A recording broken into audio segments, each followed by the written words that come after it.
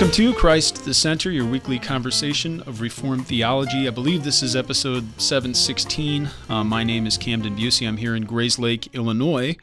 If you're watching the video, you'll see we have a little bit different of a setup at the side table, and I have with me here in studio Ryan Noha, serves as executive assistant here at Reformed Forum and helps a tremendous amount with Reformed Academy. Welcome, Ryan. It's good to see you. Thank you, Camden. Good to be in studio and in studio with you, because normally when I'm in studio, you're out of town doing the work of the evangelist, even out of the country. So it's a pleasure. Yeah, well, I'm glad to be back. It's been I've been back for a couple weeks now, but as you heard on the last episode, Doug Clausen and I were out of the country. We were in Colombia doing some work through OPC Foreign Missions, and I was teaching two courses there in different cities, one on Roman Catholicism and looking at the Reformation, Roman Catholicism and the Reformation today, kind of looking at the history, but then also comparing and contrasting the theology of post-Vatican II Roman Catholicism with that of, confessional Reformed Orthodoxy. And then the second course I taught was on Lamentations, Habakkuk, and Zephaniah, and that's based on a Bible study book I wrote with Crossway. I think I'm out of copies of that here, so I need to reorder that so that we have them in the store.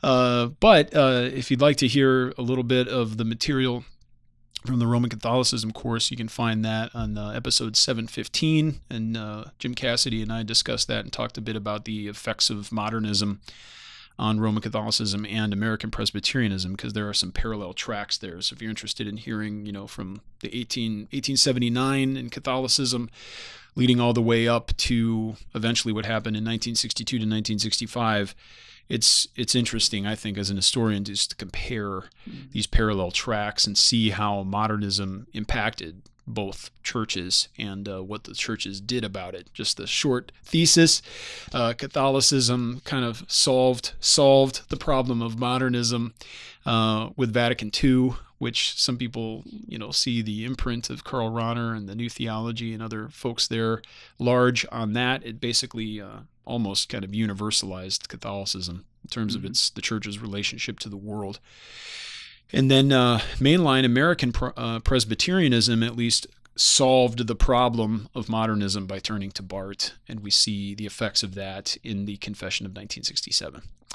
But today we're not going to be talking about Catholicism directly. We'll come back around to that at the Reformed Forum Conference. I'm working on a lecture on 20th century Catholicism and nature and grace, and how that relates to the deeper Protestant conception as expounded by Gerhardus Voss. Our subject matter for that conference is the Covenant of Works. So if you're interested in attending, visit us online at reformedforum.org/conference for information. We're down in Pflugerville, Texas, which is just outside of Austin. Should be a wonderful time. But we've got big news this week. As this episode is released on September 17th, 2021, we will be releasing a new course on Reformed Academy, a course taught by Lane Tipton entitled Union with Christ, the Benefits of His Suffering and Glory. So we're going to drop that course. We've been working on it for quite some time. I think 5 months ago or thereabouts when Lane recorded it here in studio, and it took me long enough to edit it and get it all ready video-wise. But Ryan, why don't you tell us what we've been doing? Sure. And where this course is, the work that you've done over the last couple of weeks, and the people that have been helping with it. And then we'll situate this course within the larger context of Reformed Academy and perhaps talk about that and the future of our initiatives there. Sure. Yeah, well, this course, Union with Christ, the Benefits of His Suffering and Glory, is all about redemption accomplished and applied. And it takes its pedagogical jumping off or starting point with question and answer 30 of the Westminster Shorter Catechism, all about how the Spirit applies to us the redemption purchased by Christ. And He applies the redemption purchased by Christ by working faith in us and uniting us to Christ in effectual calling. And so the course is 10 lessons, and it begins with redemption accomplished and then ends with redemption applied by the Spirit in that faith union with Christ, and unpacks how we receive all the benefits of Christ's work, namely His justification and sanctification and adoption and all all the benefits that accompany and flow from those. And over the past few weeks, what I've been doing is building the course in our Reformed Academy. So I've been making the quizzes, watching the lectures, and looking for questions that will be geared towards comprehension, so that you can track with us and make sure you're understanding the material, and also helping folks to stay on the rails. Because there are certain things that we especially want to guard against theologically, and want to make sure that our students have the proper knowledge about. So that's what I've been doing. And I've been working also already with some of our friends that speak other languages, and are helping us to correct and review and edit the subtitles that we've already had done in Spanish, and we also have in simplified Chinese. And so we're just thrilled about that. Yeah, those are our big emphases at the moment, not only getting as many courses recorded on specific and important topics that are undertreated or underserved in the community. We realize there are a lot of Reformed groups that produce educational material. We love that. We don't want to compete. We don't view it that way at all. But we're looking at our specific strengths and abilities and opportunities and trying to develop courses that fit those gaps, that fill the hole, so to speak. And so this is a unique course, Union with Christ, the benefits of his suffering and glory.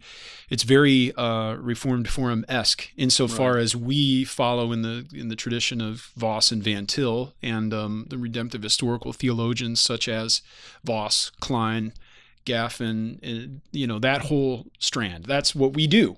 If you've been hanging around Reformed Forum for any amount of time, that's our thing.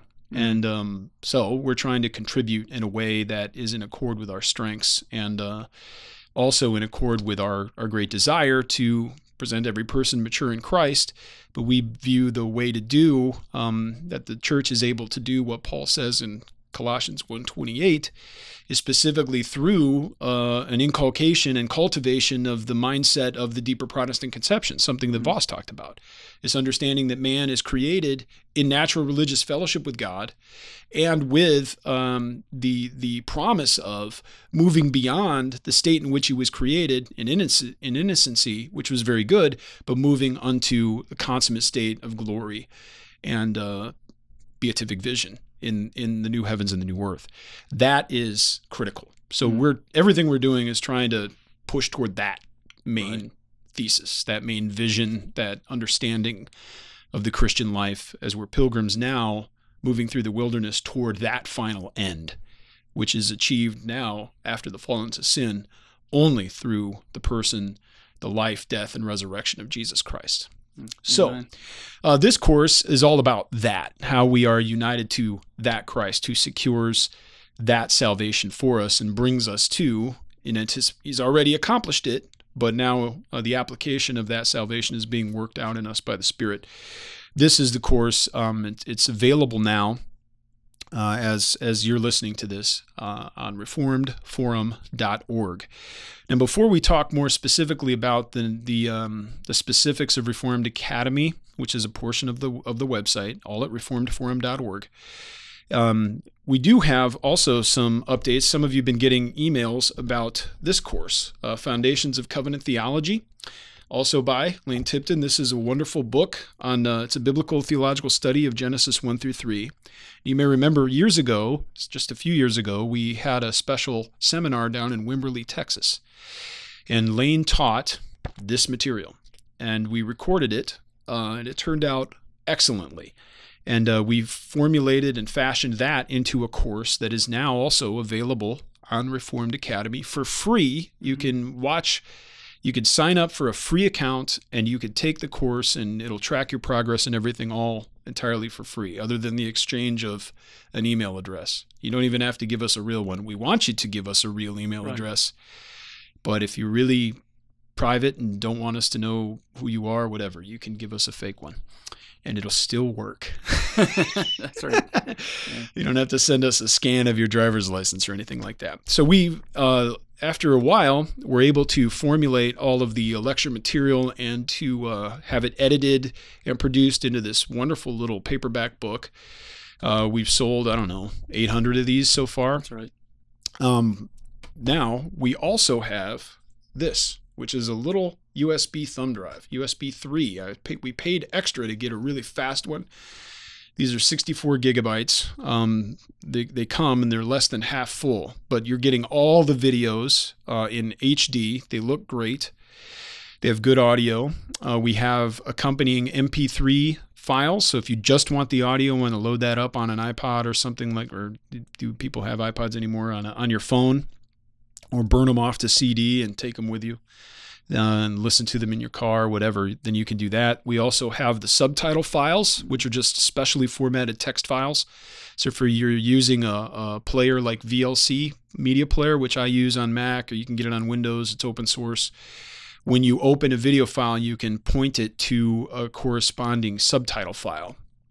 And we have all the subtitles, captions in English, but then subtitles in Spanish and simplified Chinese, so you can follow along in another language there, as well as the PDF handouts.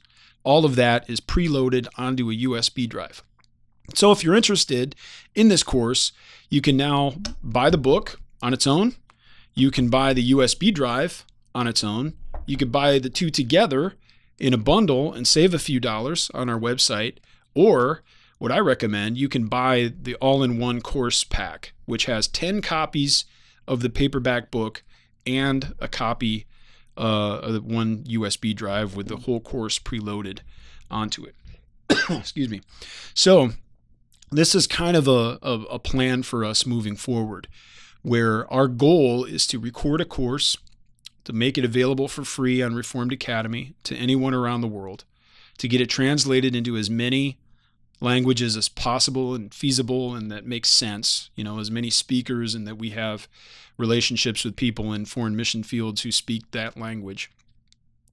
Then to have a companion book that is tailored toward not only the individual reader, but would have discussion questions and would be formatted in a way that would be useful for adult Sunday school or study groups. And then also to have USB drives to make it even easier for people to lead a group that's going through this particular course. So this is the first kind of complete package of what we pray will be many, many to come. So we have 6 courses in Reformed Academy. I think this is the 6th complete one, and then there's a 7th coming, or is it the 5th complete one and then the 6th coming? We have one in the Westminster Shorter Catechism. Yeah, we have Westminster Shorter Catechism, 2 on covenant theology, and then we have, Van Til. Yeah, the Van Til's 2 courses on Van Til. So we have 5. This will be the 6th. And then, Lord willing, I know we have our conference coming up and a lot going on, but Lord willing, we'll have the completed Westminster Shorter Catechism course. It's really as well. not another right course, it's just the completion of an already existing. That's right. Yeah, okay. Because right now we just have questions 1 through 38, which incidentally or providentially would be great to study as a complement to Dr. Tipton's Union with Christ course. Yes. In that there's really a catechetical design built into the Union with Christ course that begins with question 23 about how Christ executes the offices of prophet, priest, and king in the estate of humiliation and exaltation, and goes all the way up to the benefits that we receive from Christ when we pass into glory, right? So that'd be a terrific course to look at hand in hand. When he opens up question 30, see what Dr. Cassidy says about it in his course. Yes, and also check out some of the resources that we've recommended in Reformed Academy as supplements, whether it's Williamson or Voss, etc. That's great. That's great. One more reminder, we're going to put the final lecture for this course at the end of this episode. We've already included the first lecture of this course in a previous episode of Christ the Center a few weeks ago. I'll put a link to that in the episode description as well. But just a reminder to everyone, for all of these episodes, I put chapter markers into the ID3 tag of the audio. So if you are using Apple Podcasts, or as I do, an app like Pocket Casts, or any modern updated podcast player, you should be able to view all the chapters in each podcast episode and then skip around.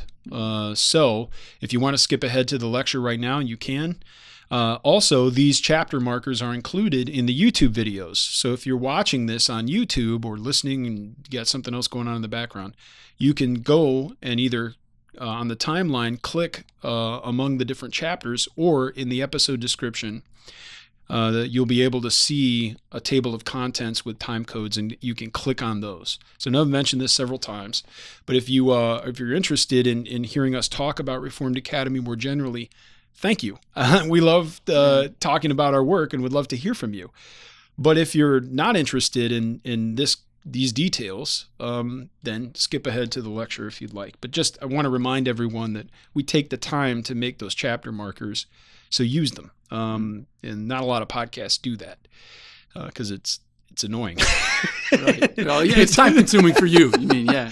But there's great. It's a labor of love. There's great benefit down the road, and it also helps me in the creation of the video highlights and stuff like that. So there are some synergies here. But let's talk about the process here of creating a course, because I think some people might be interested to hear a little behind the scenes how this works, and then perhaps we can parlay that into talking more the bigger picture about the roadmap and the vision that we have for Reformed Academy, and then that'll allow us to let people know how they might be able to help us achieve that vision for the future. Absolutely. Mm-hmm. Well, one thing that you mentioned that was important, Camden, is that we don't just come up with our ideas for Reformed Academy courses out of the blue, or even necessarily based on what's interesting to us at the moment, right? But really in terms of what local churches in the States and around the world are telling us would be helpful for the gathering and the perfecting of the saints.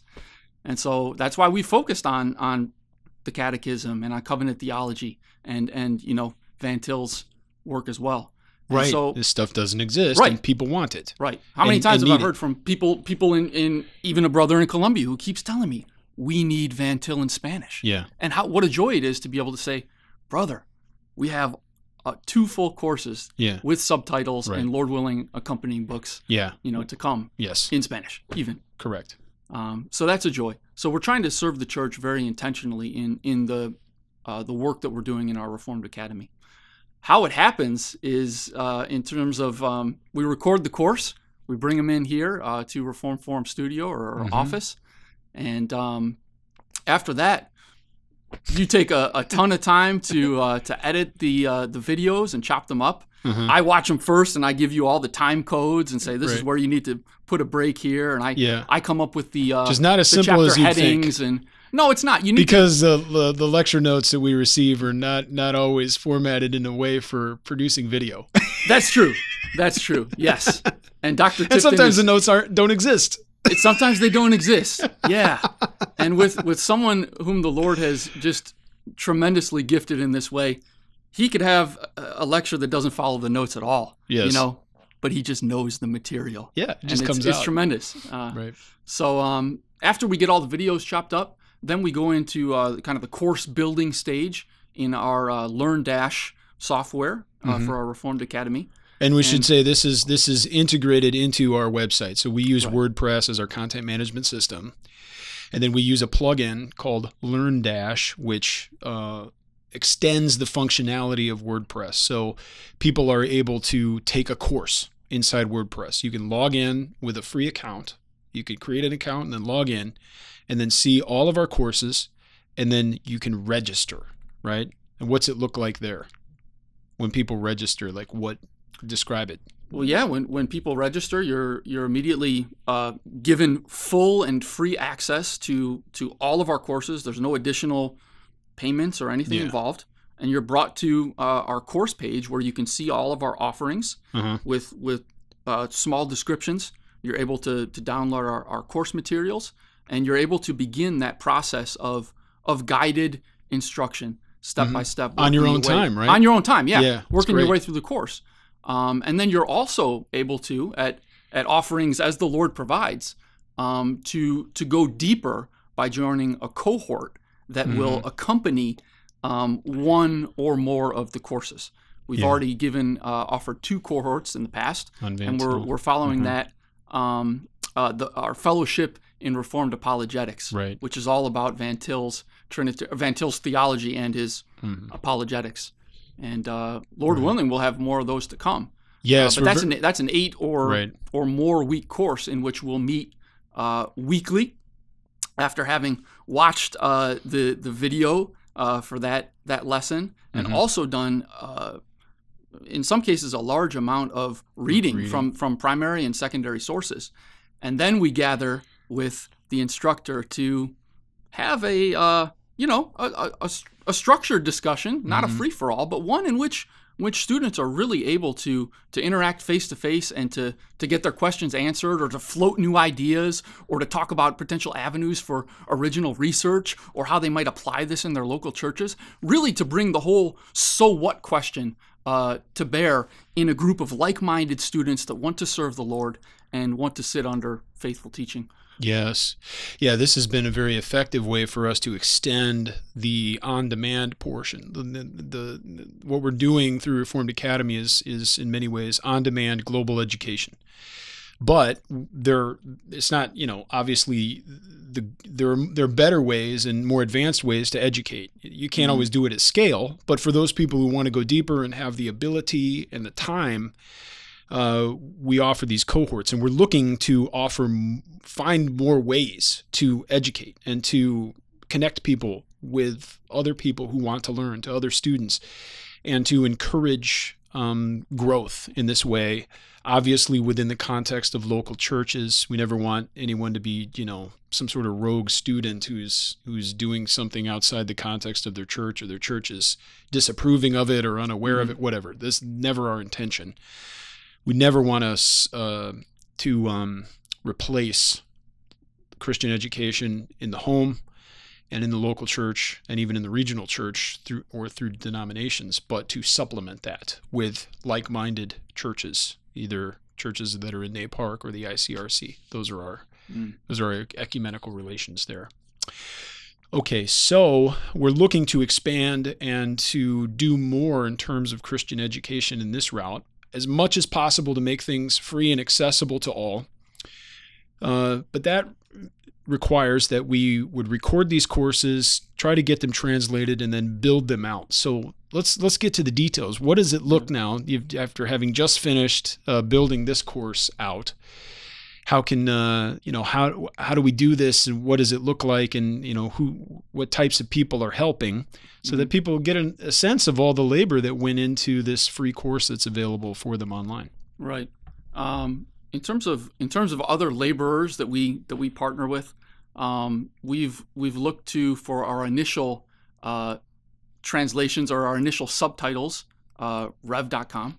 Yeah, we use a service. It's a service where you have certified native speakers who are able to very quickly, I'm talking 1 or 2 day turnaround. Oh, they did the entire course in one day. Yeah. I put the order in for all 51 videos in the morning, and by the evening they were complete. Right. In English, Spanish, and Chinese, formatted, integrated, and available through our Vimeo account. Right. It was amazing. Yeah. But that's not enough. So we use that. It's not enough. It's an amazing service. We love it. It's relatively affordable. It's super fast. What is most important is that we also have now the technological means to update them, and then it automatically syncs back to our Vimeo account, which is where our videos are hosted. So it's extremely convenient and integrated. But what do we do now that we have translations and subtitles that are provided by people who may or may not understand our subject matter? Right. That's where I'll go back in and look at the English subtitles just to make sure that everything is good. Even the best ears, and we're talking native speakers here. These are not ESL students that are translating this. Sometimes you make a mistake. Let me give you one. Or you might be from New Jersey. Right. And you can't talk correctly. Right. We have one teacher like that. Who's a Mets fan, and folks know him. Yeah. But in our case, because Camden, and you'd want to do this in any calling. seek to be found faithful in the Lord's eyes. Yes. But particularly when we're dealing with matters of life and death, and we are coming alongside the church that has the keys of the kingdom. Mm-hmm. We want to make sure that we're communicating what is faithful and radically consistent with Scripture. Mm-hmm. And so sometimes there'll be, an innocent error of the ear where the person might say Adam was created immutable, right? Instead of mutable. It says, well, no, that's not right. And so we'll go back and make that correction. Sure. A lot of times you'll have native speakers that catch every word, but they might be unfamiliar with our niche of Reformed theology. Yes. And so they've never heard of Herman Bavinck or Van Til. Yeah. And they might spell that any one of 5 different ways. Yeah. Right? Or know, that this is a proper noun here because it's the title of a book rather than just a description. A description. So then we get all that fixed in English, and then we employ many different volunteers. I shouldn't say employ. They're volunteers. We have many people that come alongside us and help.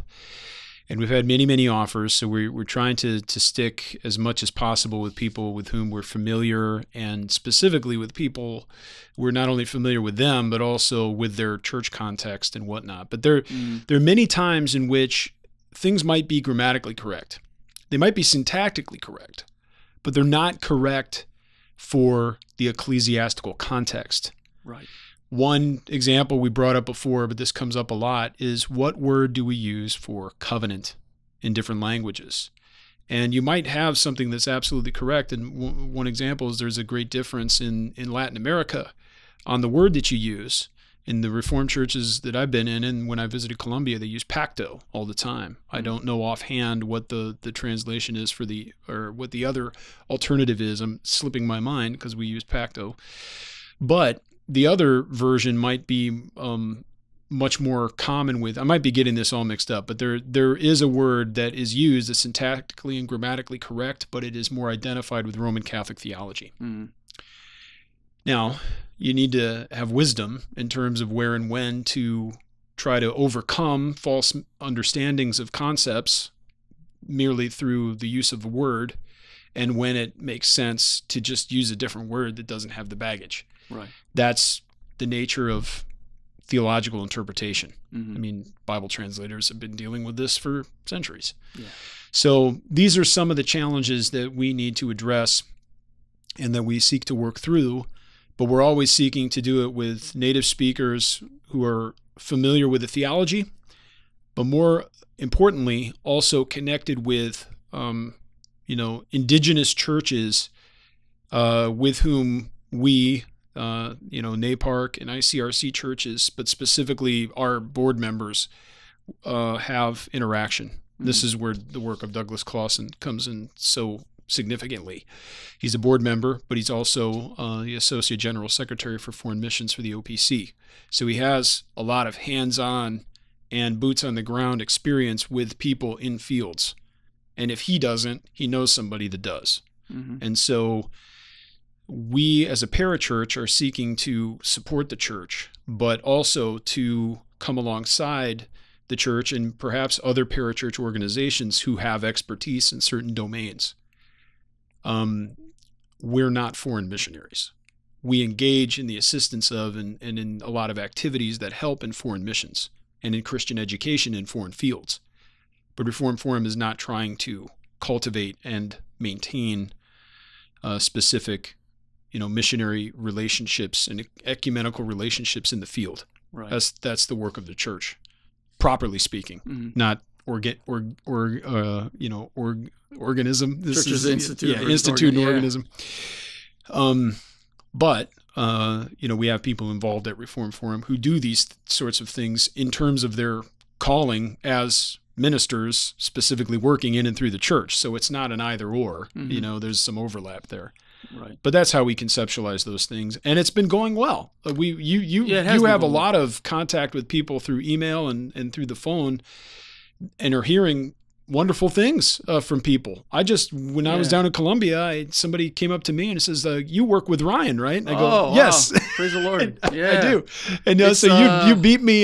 You had already digitally met and had been I was interacting. the forerunner, and then you went there, and No, we've had occasion a number of times, Camden, just to give God praise and to be drawn to doxology for Reformed Academy, and because it's a case in point that He is bringing people to us that we haven't necessarily sought out. No, and we do not know. And so I receive emails from folks, and I try to do my best to respond in a timely manner about how this has encouraged them in their knowledge of Christ, or helped them understand the covenants better, or has taken them from this one error into a more biblical understanding. And people from all different countries. And so that's the work of the Holy Spirit, who is gathering and perfecting His people. And insofar as we do anything good at all, it is the work of God's grace causing us to toil with all our energy for the sake of Jesus' glory. So it's been a real joy just to see how big the body of Christ is, and how much bigger God's vision is for bringing the riches of the Reformed faith to the whole world than ours is. I know. That was one of the greatest benefits to me personally, how the Lord blessed me in my trip to Colombia, just to see with my eyes and hear with my ears the testimony to His grace in the lives of these people. And sometimes we can think, okay, number one, we're hovering around 3,000 students at Reformed Academy. Praise the Lord. We don't care about numbers, but we're thankful that people are coming. Yeah. We're just seeking to be faithful. The Lord's given us this opportunity and these resources in terms of our time and opportunity and our knowledge and whatnot to share that with people who would like to learn. And praise the Lord that He's, seems to be bringing about a certain type of harvest. It's not the final harvest. That's not what I'm saying, but a certain type of harvest in terms of the increasing knowledge and awareness and the deepening understanding that people have of their Lord and Savior. But when we here are working in Illinois and working on a computer a lot, you don't always connect the numbers and the completed lessons that people are doing online. You don't connect it conceptually and in your heart with actual people's lives. Right. They're there. There are real people at the other end of these digital transactions, in the sense of clicking and receiving and that kind of thing. But to go, to discuss and talk with people through email is one thing. To talk with them on a phone is another. To go there in person and hear how the materials we've been putting online have been helpful to people. It just changes your at least for me, it enlarged my vision and my scope of my awareness of what the Lord was doing. And it's very humbling because it also shrinks us as we ought to be shrunk, right, and helps us to see the greatness and the glory of the Lord and what He's doing, and how we are privileged. Every single person in Christ is privileged in one way, shape, or form to be a part of this body and to perform the function that the Lord has called us to perform as a member of that body.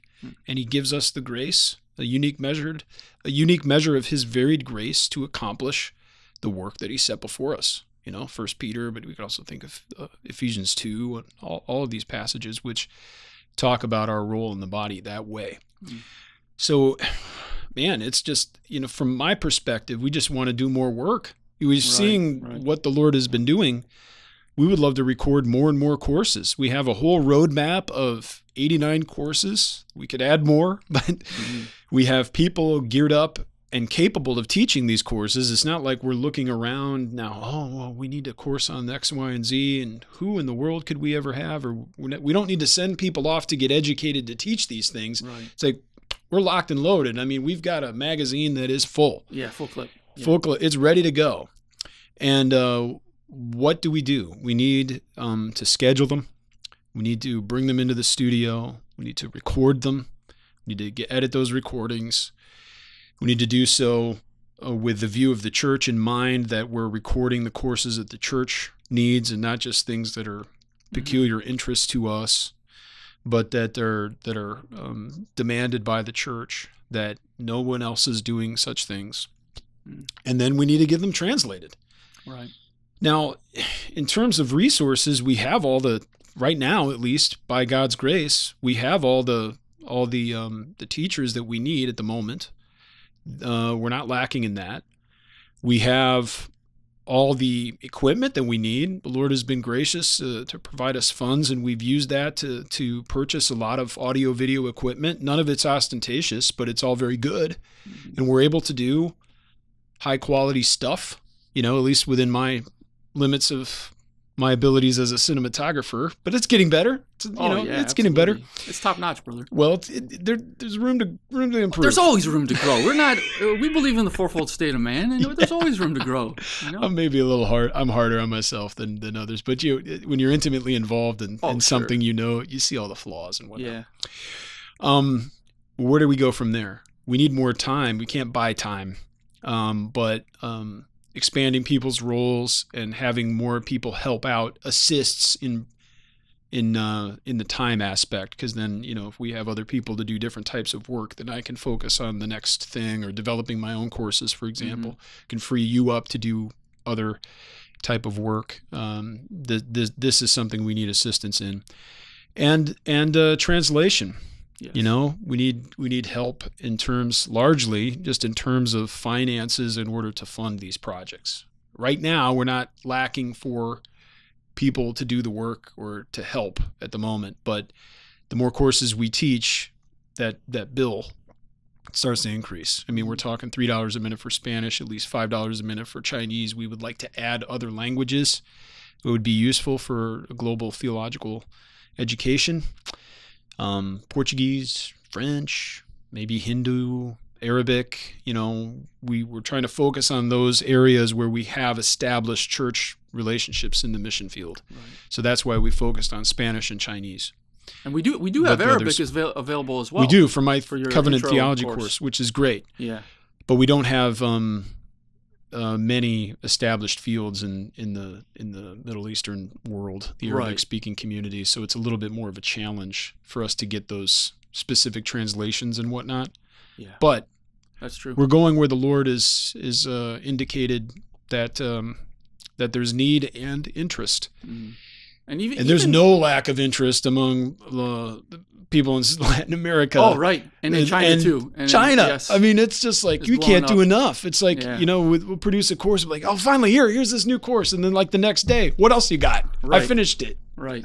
But yeah, if our listeners have a particular burden for something, or see even in their local church, I'm thinking about how we arrived at the Arabic subtitles for your course. Yeah. That was due to a specific a home mission concern. Yeah. Of an individual who said, I have this blessing from the Lord financially. Right. I want to invest here for this specific purpose. And yes. It happened. We made Praise it happen. the Lord. Yeah. So insofar as you are, moved by the Spirit and your heart is stirred, let us know how we can help serve the church in your area. Right. So before getting to the last lecture of the Union with Christ course here tacked on, here's the ask, and I've got two, other than the other things in terms of, sign up, get an account, take a course in Reformed Academy. If you've never been in there, log in. It's free. There'll be links. You can watch the videos, enjoy it. We hope you learn something. We know you will if you take the time to invest, in yourself, so to speak, in your theological education. But I'm going to ask two specific things. Number one, please tell us the courses that you want to learn, to see exist. If you are desirous of learning something and you believe that our specific gifts and abilities at Reformed Forum will help accomplish that, let us know, and we'll prioritize courses that are in demand, that the church is asking for, whether those courses be on aspects of systematic theology, apologetics, evangelism, church history, New Testament, Old Testament, biblical theology, you name it. You let us know. We have a roadmap of 89 courses that we're geared up and ready to begin working through. But we would love to hear if there are additional courses that need to be added to that list. But more importantly, what order to put them in. And trying to capitalize on what is of most importance right now. So you and I talk about prioritizing and all these sorts of things. And we're definitely in the position where we're not making decisions among good things and bad things to do.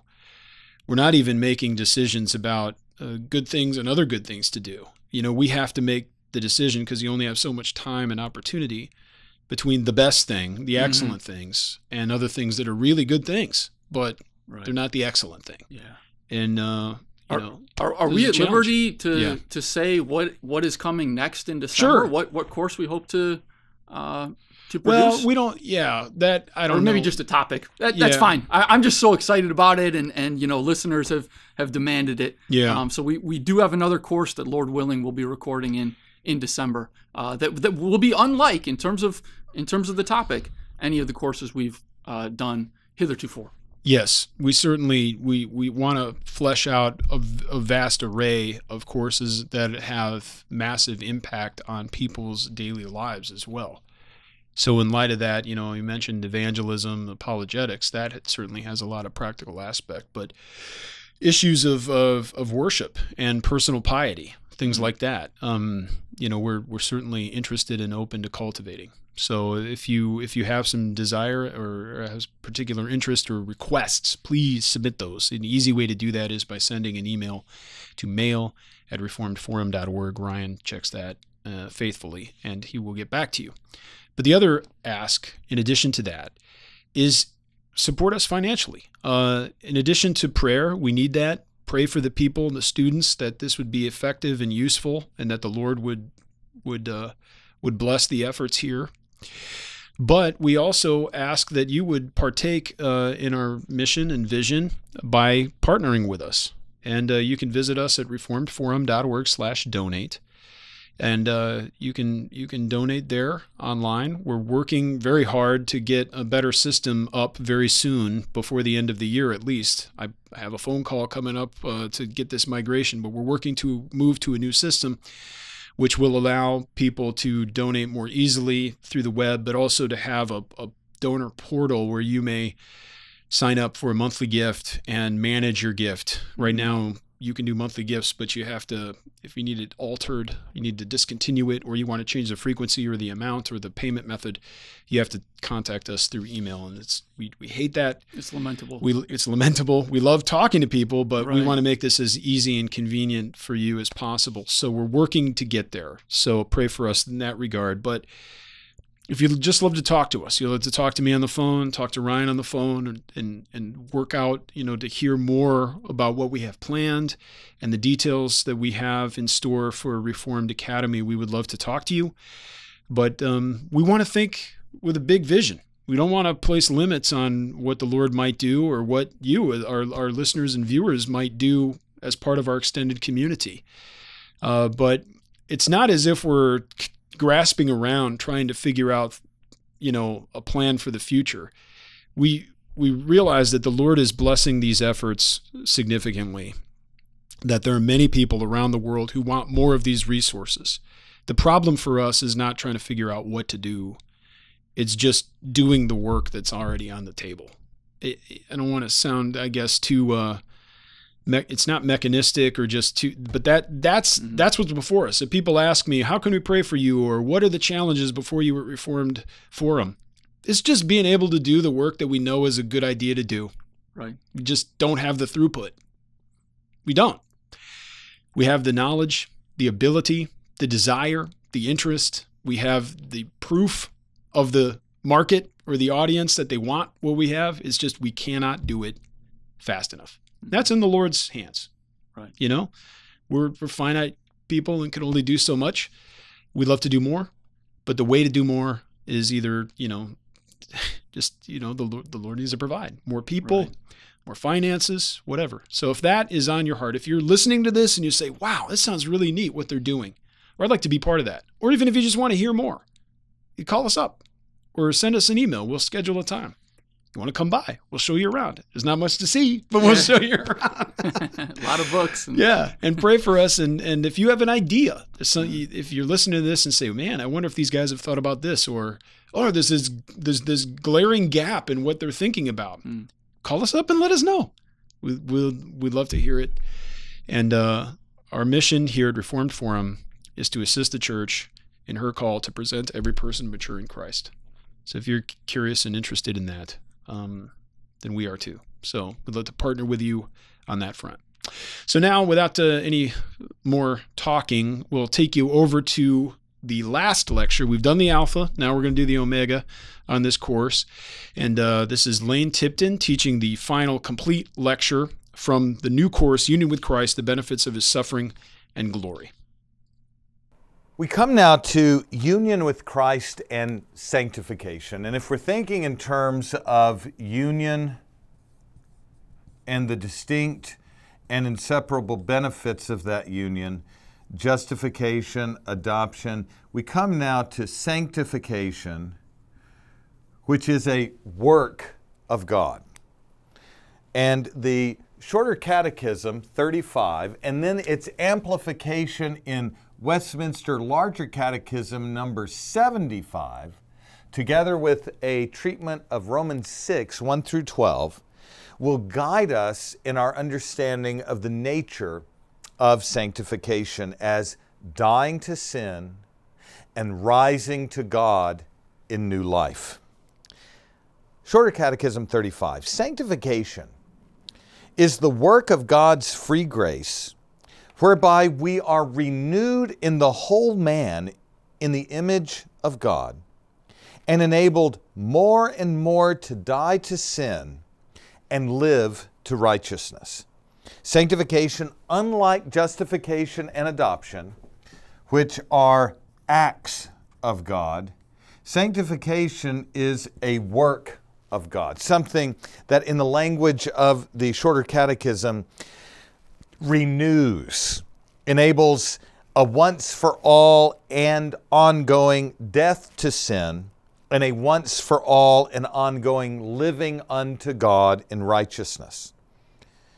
But the Larger Catechism amplifies this quite significantly and quite helpfully, and brings to bear the application of the death of Jesus and the resurrection of Jesus to the believer in union with Christ. Sanctification, according to 75, is a work of God's grace, whereby they whom God hath before the foundation of the world chosen to be holy, chosen to be renewed, are in time, through the powerful operation of His Spirit, applying the death, symbolized by the cross, and the resurrection, symbolized by that upward arrow, through the powerful operation of the Spirit, applying the death and the resurrection of Christ unto them, are renewed in their whole man after the image of God, having the seeds of repentance unto life and all other saving graces put in their hearts, and those graces so stirred up, increased, and strengthened, as they more and more die unto sin and rise unto newness of life. It's especially in the Larger Catechism that the death and resurrection of Christ, the efficacy of His two estates, are applied to the believer. So sanctification is a work of the Holy Spirit in union with Christ, and the Spirit sanctifies especially and concretely as He applies the death and the resurrection of Jesus Christ to believers in union with Christ. Now, what we need to say here will take a bit more time to develop than our discussion of justification and adoption. But here's what we need to begin to understand. What is sequential in the life experience of Jesus Christ? The movement from the estate of humiliation, death on a cross, to His resurrection and ascension on the third day, and then 40 days after the third day He ascends. What is sequential in the life experience of Jesus is applied distinctly, inseparably, and simultaneously to the believer by the Holy Spirit. So, the two estates of Christ, His death and resurrection, which are sequential in time, are applied at the same time to the believer in sanctification. And so if we can look at this benefit here, I don't want to confuse this too much, but this benefit of redemption, the efficacy of Jesus' death and resurrection are applied at the same time to the believer in sanctification. The larger catechism helps us begin to see that in sanctification, the Holy Spirit, through the gospel, works a death to sin and a life to God in the believer in union with Christ. We cannot think of sanctification, in other words, apart from a participation in the Spirit by faith in the death and resurrection of Jesus Christ. The believer dies to sin and lives to God in union with Jesus Christ. This is worked mysteriously and supernaturally by the power of the Spirit, so that His supernatural and sovereign power works death and sin and life to God at the same time in the one united to Christ. Now, rather than presenting this material in terms of discrete proof texts in the Bible, I want to spend some time reflecting on a central text that makes this clear, Romans 6, 1 through 12. And so, in justification, it was Romans 5. In adoption, it was Romans 8. For sanctification, it will be Romans 6, with a special emphasis on verses 5 and 10 through 11. I have to be selective. We can't work through the whole text equally. Romans 6, 1 through 12, supplies, in my estimate, the classic text that speaks of sanctification in terms of a participation in the death and resurrection of Jesus Christ through the Spirit's agency, working through the Word. We'll have to be selective as we look at this, but here's the first line of development. Pardon me, it's Romans 6, 6 here, not Romans 6, 5. Romans 6, 6. Here's the first thesis. Romans 5, 12 through 21, which we've looked at, supplies the immediate context for Romans 6, 6, and the crucifixion of our old man in Christ. The crucifixion of our old man in Christ. That text reads, Romans 6, 6, our old man was crucified together with Him, so that the power of sin might be brought to nothing, so that we would no longer be slaves to sin. Now, as you remember, Romans 5, 12 through 21 talks about Adam in his federal and representative headship. And there are three things to remember that frame the meaning of Romans 6, 6, with its background being Romans 5, 12 through 21. First, Paul presents an immediate conjunction between the sin of Adam and the death of all. Romans 5:15, by the trespass of one, the many died. 5:15 is a key text. Paul's argument is that Adam's trespass implicates all he represents in death. Second, there's an immediate conjunction between the sin of Adam and the condemnation of all, which we saw earlier. Romans 5:16, the judgment was from one unto condemnation. Third, notice the immediate conjunction between Adam's sin and the sin of all. In Adam's fall, all sinned in him and fell with him. Romans 5:12. Now the point in context is that Paul conceives of humanity in Adam, as we saw in our doctrine of justification, in federal and representative categories. What Adam affected in his sin, death, and condemnation included all he represented, so that there's an immediate conjunction between his sin and the sin of all, his death and the death of all, his condemnation and the condemnation of all. And that provides precisely the frame of reference for Romans 6:6. Paul's statement in Romans 6:6 is about the crucifixion of Christ in relation to his elect, united to the first Adam in his sin, death, and condemnation. He says, knowing this, and I'll amplify this just a bit, knowing this, that our old man in Adam was crucified with Christ, so that the body of sin might be destroyed and that we might no longer be slaves to sin. First, Paul's reference here to our old man is a reference to all of God's people who sinned in and fell with Adam in his first transgression. It's a corporate phrase designed to include all of God's elect who sinned in and fell with Adam.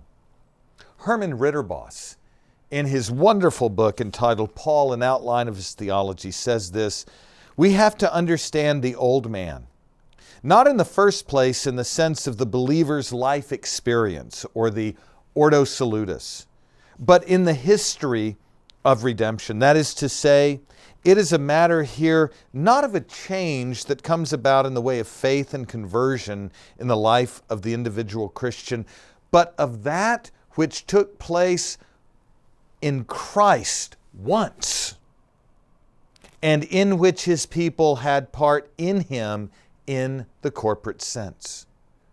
This is at least the obvious meaning of Romans 6:6. Our old man was crucified with Christ. That is, on Golgotha, the old man, the old mode of existence of sin, was then judged and cursed. Thus, to speak of the old man being crucified together with Christ is parallel to speaking of our old man sinning and falling with Adam and in Adam. In Adam, we sinned and fell. In Christ, that old man in Adam was crucified together with Christ. Just as our old man was constituted in sin, death, and condemnation, so our old man in Christ has been crucified. The bond between Christ and his church, Christ and his covenant people, is historical and representative, just as is the relation between Adam and those he represents. The death of Christ is a covenantal event that has direct significance for his church, his people, those for whom he died. And so Paul's description of the old man is that our old man, corporately, has been crucified with Christ. Not only was Christ crucified for his elect, but the elect are crucified with Christ. This is what makes definite atonement effective. The old man in Adam, fallen and condemned, is crucified together with Christ. And there are two results of this. The first, the body of sin might be brought to nothing.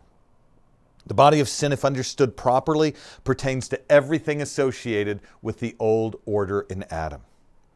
It is an objective order, a state of affairs dominated by sin, in which we once participated in our union with Adam. But that old man, that body of sin, has been put away. It has been rendered null and void, so that, secondly, sin would no longer have dominion over us. Our old man is crucified with Christ so that our sanctification, our death to sin, is not rooted first and foremost in any experience in our lives. It is rooted in the objective accomplishment of redemption in the crucifixion of Jesus Christ, so that we would no longer be slaves of sin. To put it in dogmatic categories, the death of Christ destroys the total depravity and total inability that makes sinners dead in sin. It does so objectively as a function of His suffering.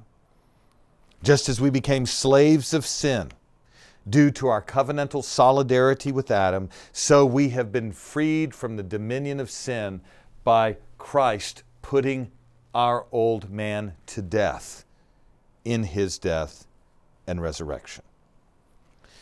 Now, given that that's the case, our first point here is that Romans 6:6 brings into view what was once for all accomplished by Christ in His estate of humiliation. This is amplifying what we talked about earlier regarding the accomplishment of redemption. And given the doctrine of sanctification and given the teaching of Romans 6, we have to review that and situate sanctification in this way. Now, here's the question. How does what happened once and for all in Christ's crucifixion come to benefit us, the church, in union with Him by the Spirit and through faith? Well, the second text that's going to be controlling for us is Romans 6:10 through 11. As I said earlier, Romans 6:6 and Romans 6:10 through 11 will be controlling for our understanding here. It is, in fact, I think, the most biblical, direct biblical proof text for the language of Larger Catechism 75. The death He died to sin once and for all. But the life He lives to God. In the same way, count yourselves dead to sin and alive to God in Christ Jesus. Now, Romans 6:10, we're going to start with. Romans 6:10 is a single sentence summary of the two estates of Jesus Christ. His earthly estate of suffering and death, and His heavenly estate of glory and life. 6:10a, the first half of 6:10, defines that earthly estate as a death that He died to sin. Christ's entire earthly ministry was a life of returning to God by being dead to sin. The death He died is a comprehensive description of His earthly ministry, using its climax on the cross as a point of reference. So while His death on the cross is the climax of His death to sin, that death is organically related to His obedience throughout His earthly ministry. Jesus knew no sin, 2 Corinthians 5:21. Satan had no claim on Him, John 14:30. The entire earthly ministry of Christ was a dying to sin in the sense that He never lived to it, never participated in it, never in thought or word or deed committed sin. He knew no sin, and His entire life was a comprehensive dying to it. But Paul is specific in 6:10 that the death He died was a death to sin, and that brings into view His death on the cross. Paul doesn't speak in a progressive sense in 10a. He speaks in a once-for-all sense. And he clearly brings into view, once and for all, Jesus' death on the cross. He says that death was with reference to sin. Sin as a comprehensive reality that dominates this eon. His death on the cross was His translation out of the visible earthly realm of sin. And so the death that He died on the cross, 10b, was a death to sin in this present visible eon. He was sinless in his person. He was representative in his work.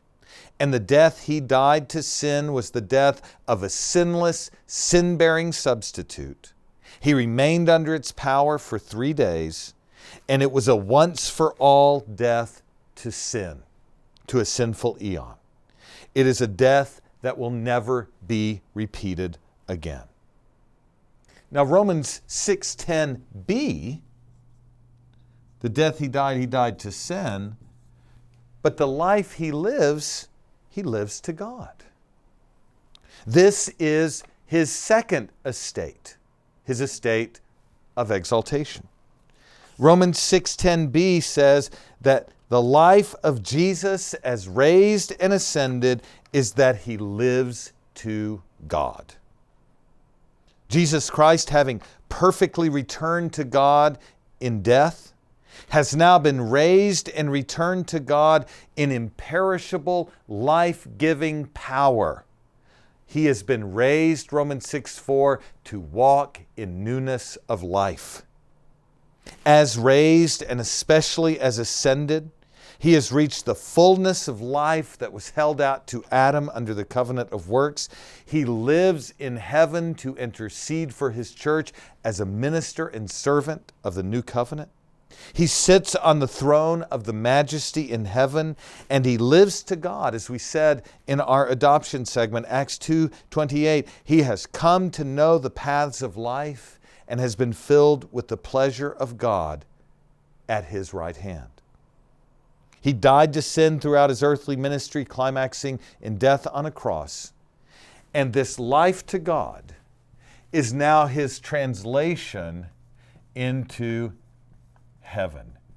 Hebrews 9:24 and 8:1-2 and Acts 2:32-33 to remind of what we covered earlier. The point of analogy then in verse 11 is a point of analogy for believers in union with Christ in verse 11. Verse 6, Jesus. Verse 11, believers in union with Jesus. In a similar way, consider yourselves dead to sin, but alive to God in Christ Jesus. Here's where that point I made earlier needs to be pushed.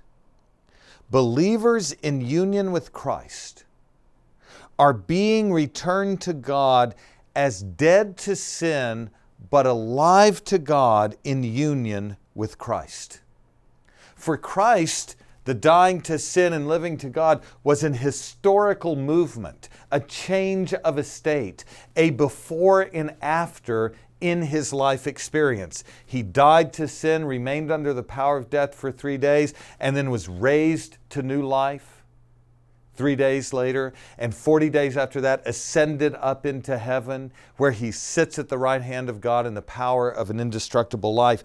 And now the point is that both of these, both the efficacy of Jesus' death and the efficacy of Jesus' resurrection, are applied to those united to him distinctly, inseparably, and simultaneously. Simultaneously. Distinctly, inseparably, and simultaneously, believers have died to sin and are alive to God in union with Jesus Christ. In union with Christ in his death, the Spirit works conformity to Jesus' earthly suffering and disenfranchises the believer from this fallen earthly order. The power of Christ's death at work in you is that you are conformed to his obedient suffering and disenfranchised from this present earthly order of sin and death. The death that Jesus died to sin is that which the Spirit applies to the believer.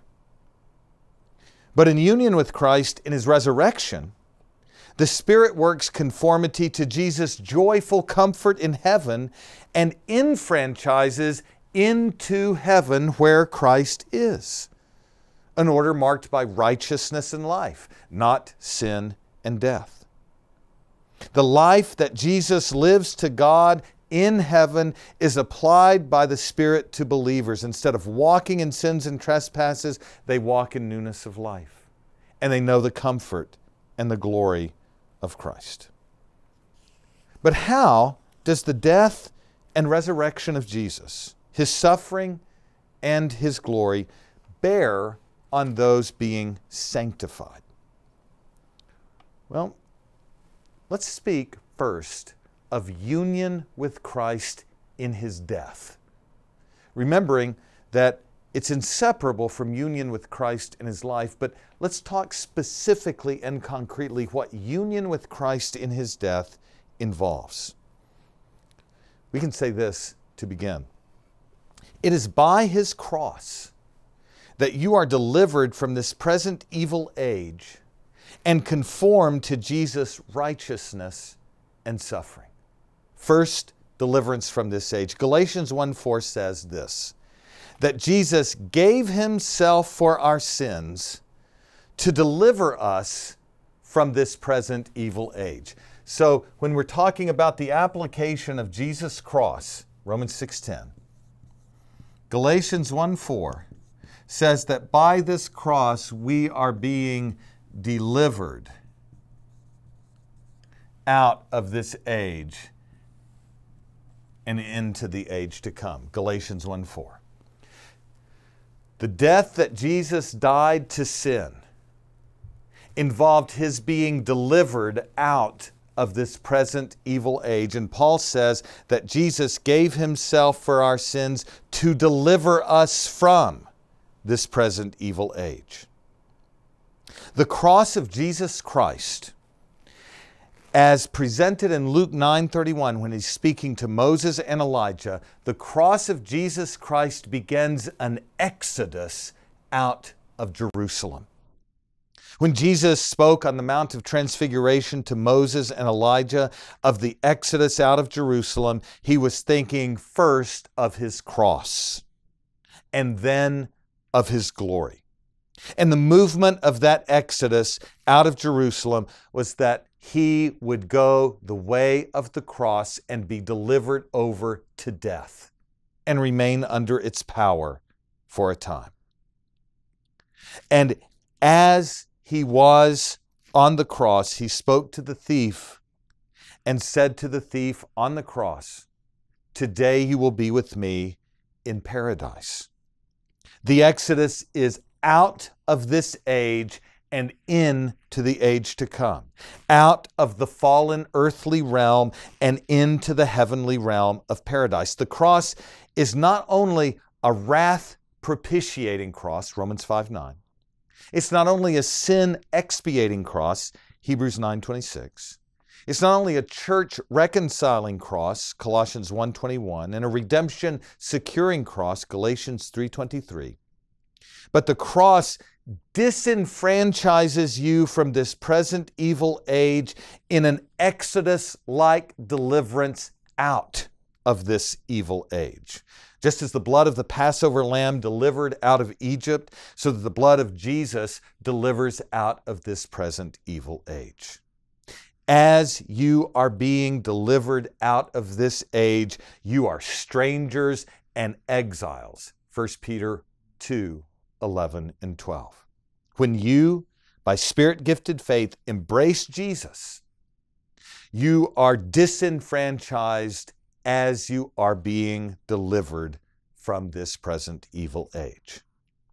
But secondly, closely related to this, as the Spirit applies the efficacy of the cross to you, disenfranchises you from this age and begins delivering you out of this present evil age, the Spirit, through the cross, through the efficacy of Jesus' death, at the same time conforms you to His righteousness and suffering.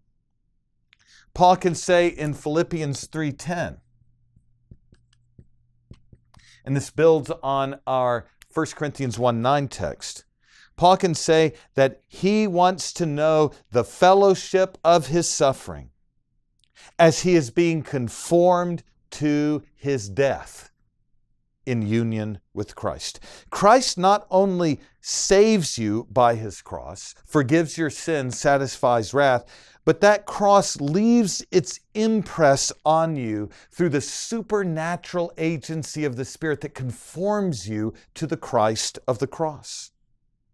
And it produces, the Spirit, He produces a bond and fellowship marked by suffering for righteousness' sake and being conformed to the death of Jesus in His obedience to God. You are being returned to God in obedience and suffering as the Spirit applies to you the efficacy of the death of Jesus, a death that not only occasions a dying to sin, but a deliverance out of this world in a fellowship of suffering with Christ. Supernatural, Spirit-forged union produces this in the church. So the cross of Christ, as the Spirit applies to you the efficacy of union with Christ, the cross of Christ initiates for you a fellowship of suffering, a deliverance from this present evil age that Romans 6:11 can say is a death to sin, a dying to sin. But not only does the Spirit apply to you, the church, the efficacy of Jesus' death, Romans 6:11a, but the efficacy of His resurrection life, His life to God, 6:11b. So not only is the death of Jesus applied, 6:11a, but the resurrection life, that is also applied to you in your union with Jesus Christ. Let me give you a text that brings into view what that means. 1 Peter 1:3-5. Blessed be the God and Father of our Lord Jesus Christ. According to His great mercy, He has caused us to be born again to a living hope through the resurrection of Jesus Christ from the dead into an inheritance that is imperishable, undefiled, and unfading, kept in heaven for you, who by God's power are being guarded through faith for a salvation ready to be revealed at the last time. Please see this first. The connection between the resurrection of Jesus Christ from the dead and causing the church to be born again to a living hope. Peter reasons from the resurrection of the dead to the initial expression of new life, a living hope in union with Jesus Christ. Jesus' resurrection from the dead is a first fruits of one great resurrection harvest, not only at the end of the age, but at the beginning of the age. His resurrection carries with it the enlivening that is given in new birth, the principle of new life in union with Him. The new birth is an organic function, an inevitable redemptive fruition of Jesus' resurrection as first fruits. To tie this to Romans 6:11, Jesus' resurrection life to God is the life that finds expression when believers are caused to be made alive in Him and with Him. We have been born again to a living hope through the resurrection of Jesus Christ from the dead as the Spirit applies to us the efficacy of His life as raised, never to die again. The actual resurrection life of Christ by the Spirit is at work in the church. And second, annexed to that, organically associated to that, new birth, is entrance into a kingdom that cannot perish, spoil, or fade, reserved in heaven for you. So when you're talking about 1 Peter 3, 3 through 5, it is a movement not only of being delivered out of this present evil age, but being delivered into heaven itself, into the kingdom of heaven. Death delivers you out of, resurrection delivers you into the world to come. Death out of this world, resurrection into the world to come. When you are joined to Christ, you are born again, the principle of new life is implanted, and as Jesus teaches in the new birth, you see and enter the kingdom of God. Peter amplifies Jesus' teaching that the new birth is quite literally into the kingdom of heaven. Heaven, according to Paul, is the invisible heaven, Colossians 1:16. It's the things above where Christ is seated, Colossians 3:2. and 1:16. Heaven is the dwelling made without hands, Hebrews 9:12. The heavenly reality after which the tabernacle was patterned, Hebrews 8:5. Heaven is the invisible temple dwelling of God created in the absolute beginning, Genesis 1:1, and populated with angels, Nehemiah 9:6. It is the location of Mount Zion, the city of God, the heavenly Jerusalem, Hebrews 12:22. Heaven is what Meredith Kline refers to as the upper register, the realm of the Spirit, Metopolis, the city above. Therefore, as Christ was translated into heaven after his resurrection, so in Romans 6:11b, as you are dead to sin, you are now alive to God, having entered into heaven by faith in Christ. Let me put it this way. As God enlivens, so he translates. As he renews, so he transitions. And the movement is from earth to heaven. It is a translational act. Paul even reasons, listen, in Colossians 3:1 and 2, directly from being raised together with Christ by faith. Colossians 2:12, Colossians 3:1 through 2. He reasons directly from being raised with Christ through faith to seeking those things above where Christ is. If you are raised with Christ, Paul says, seek those things above where Christ is seated at the right hand of God. Heaven is where Christ is, where Christ is seated. Those things above are set in direct and antithetical contrast. The ta'ano is set directly in contrast to epites geis, the things on earth. And the believer has died to the things on earth. 3:3. When Christ is revealed in glory, the glory of heaven, you will be revealed with him.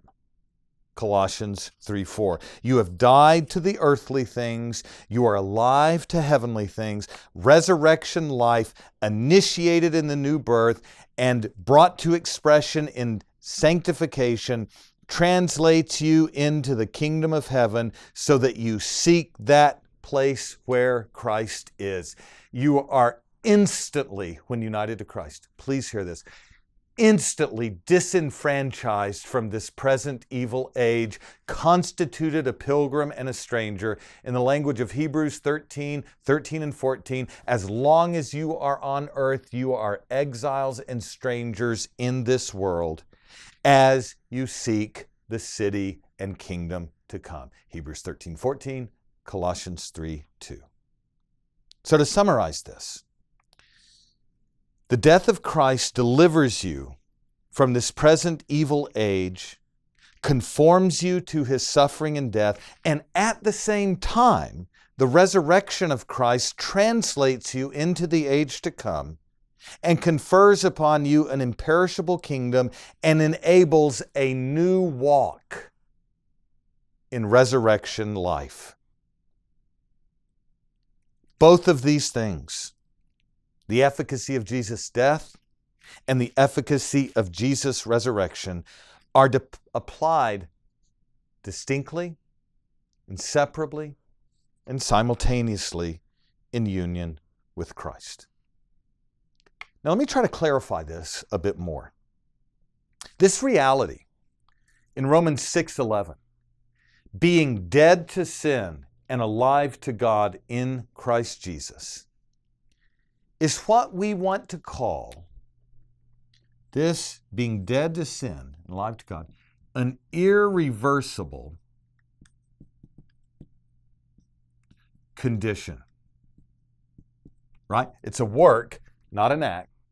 So it's a condition, not of being dead, but being alive, not being a slave to sin, but being a slave to righteousness, not walking in sins and trespasses, but walking in new life, walking in good works, Colossians 2:10. It is an irreversible condition, dead to sin, alive to God, at the same time in union with Christ.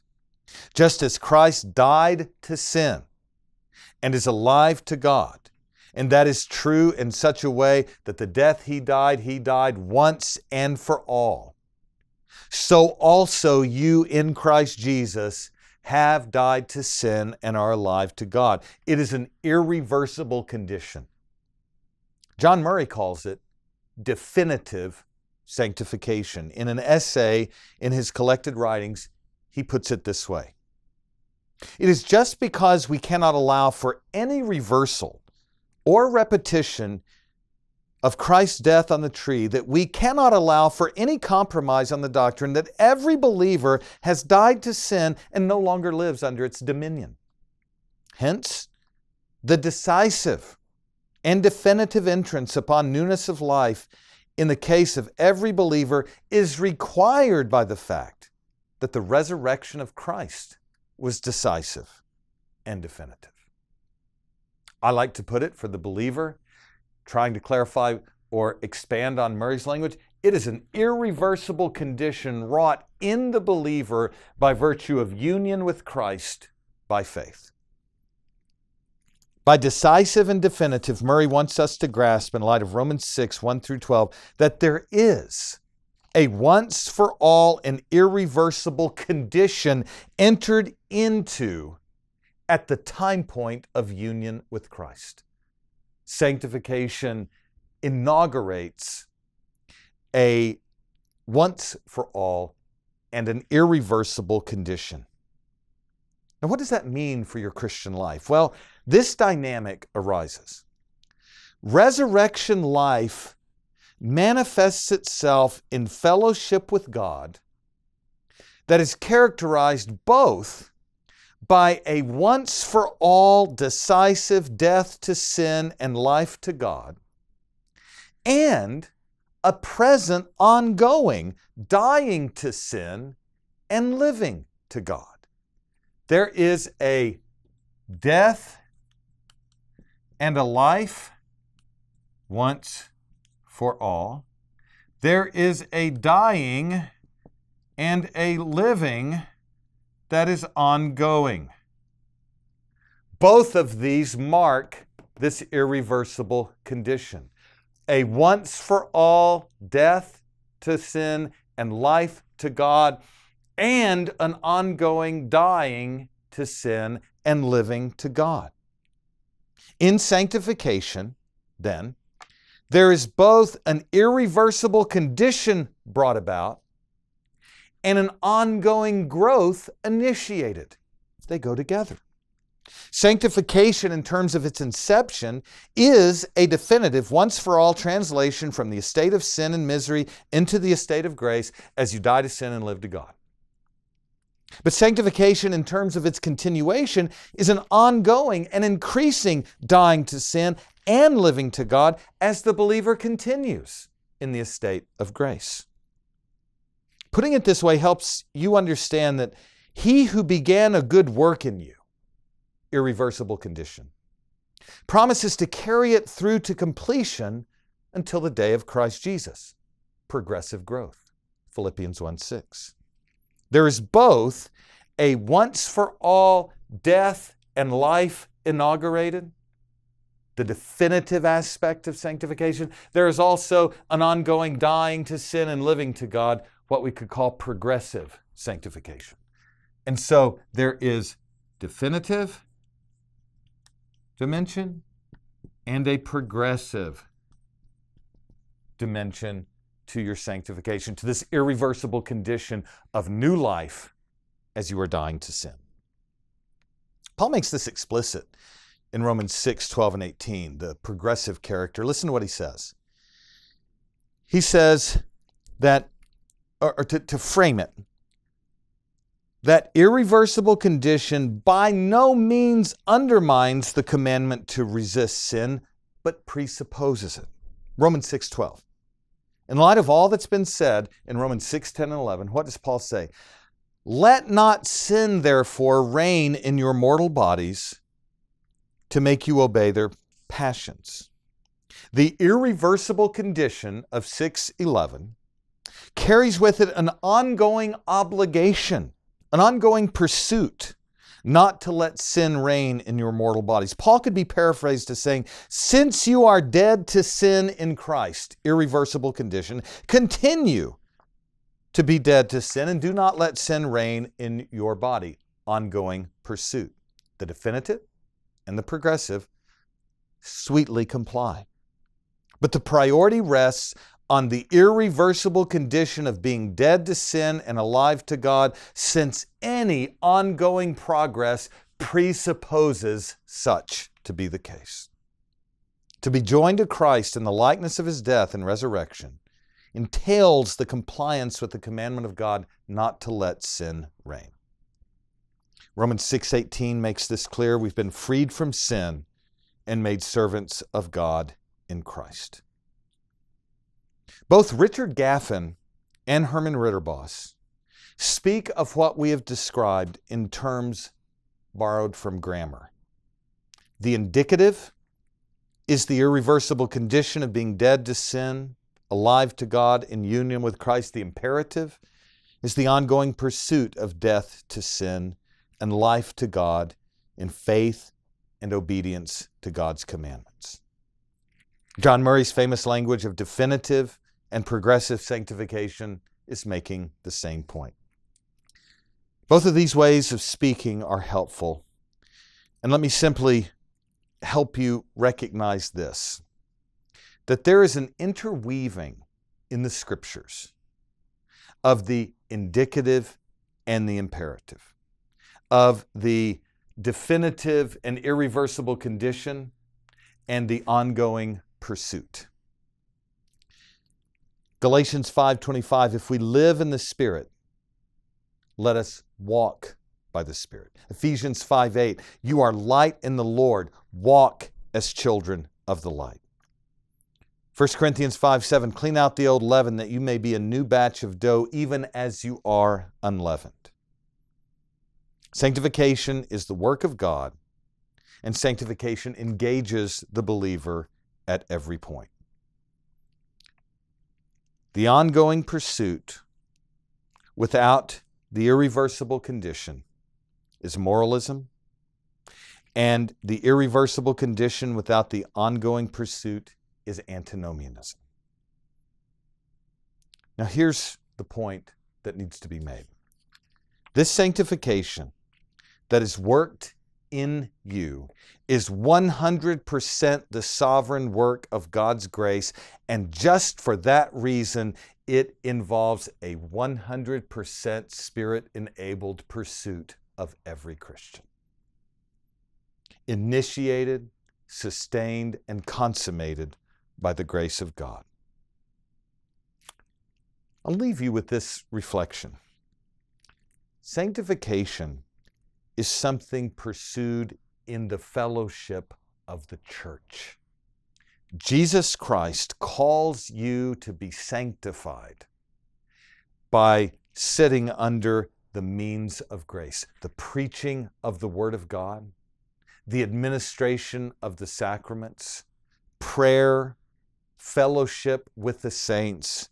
These are means that God has given that impart grace to you in the worship of God, in the body of Christ. And as you pursue sanctification, as you die to sin and live to God, as you are being delivered out of this present evil age and delivered into the age to come, as the death and resurrection of Jesus Christ are being applied to you, your life is to be defined in terms of worship with those being thus delivered and thus translated. This union with Christ, as I said earlier, brings benefits of justification, adoption, and sanctification that aid you in your worship. And the worship that you must pursue is the corporate worship of God with the body of Christ each Lord's Day, morning and evening, where the rhythm of those sanctified is regulated by the worship of the living and true God as the one body of Christ.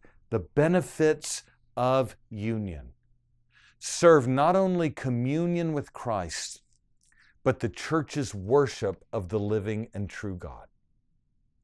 There are other benefits that we could discuss. There are other facets of redemption applied we could consider.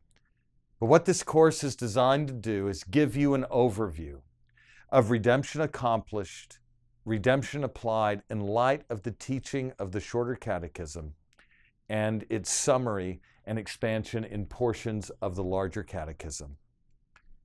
You will not be free from sin and temptation in this age. But what definitive and progressive sanctification guarantees for you is that you will continue more and more to die to sin and live to God in righteousness. And the struggle against sin that you experience at every point in this age is a struggle that will result in victory progressively, daily, and consummately when you are finally and fully delivered from sin in its entirety in the age to come when you are glorified. And that concludes this study, and I pray the Lord will use this to aid you in your worship of God through your union and communion with Christ and the benefits of redemption that are given to you so that you might be a worshiper of the self-contained, immutable, and all-glorious triune God. Well, we hope you enjoyed that final lecture from Lane Tipton on union with Christ, the benefits of his suffering and glory. The course is available now online for free, entirely at reformedforum.org. You go there, you'll see at the top of the page, there's a menu. One of the options is Academy, and you can hover over that and either go right to the Academy page and browse what we have. You can also go to the courses part of the menu and find this course and take it. So if you're interested in that, please, if you don't have an account already, register for a free account. Register for the course, take the course, but also then go forth and tell other people about it. Maybe you want to do this in terms of a Sunday school, and we have a companion book in the works. It's going to take some time, but we'll also eventually have a little USB drive, and we'll be able to package that with the companion book, all in a book package, just as we've done for this Foundations of Covenant Theology course. Am I missing anything, Ryan? No, I don't think so. I just can't wait for the course to launch. I've told so many people about it, and we have churches that are even one may already be using the curriculum, and so Yes. I just can't wait for people to dig in and to drink deeply from the Word of God, and yeah. None of this is inaccessible to the No. typical church. Sometimes people think of what we do here. We talk about some hard stuff sometimes, but I think if you just you dip in and you take one of these courses, it might be a little bit more advanced than what you're used to, but it's not inaccessible to anybody who's attending a confessional church, any high schooler or adult. But I think you're going to find that it's a different pace. Like, it's a different type of thing, and we love that. We think that's a good thing.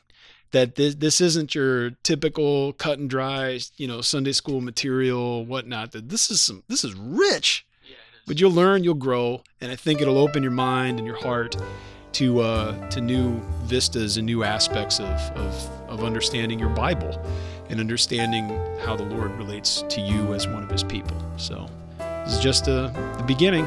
So hopefully we'll get to more of that down the road. Again, we're online at reformedforum.org. You can contact us at mail@reformedforum.org. The website also has our phone number. You can get us on Twitter, other places. So we're available for you there. But we do want to thank you for listening, and we hope you join us again next time on Christ the Center.